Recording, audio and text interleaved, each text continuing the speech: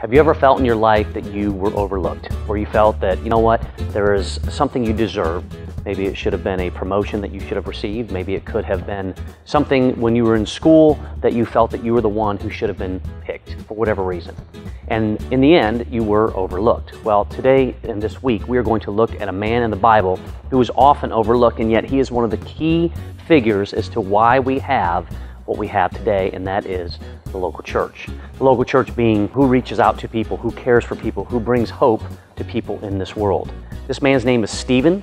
We are going to read about him in Acts chapter 6 and Acts chapter 7 this week. And what I would like for you to do tonight is I want you to spend a little bit of time and read those two chapters. In fact, when you read that, I want you to look at Stephen as a person and what it is that he chose to do. And in the end, everything he chose to do, he did for a reason. And yet, for some reason, the world of Christianity often overlooks him. We're not going to do that. And we'll talk more about him and his story tomorrow.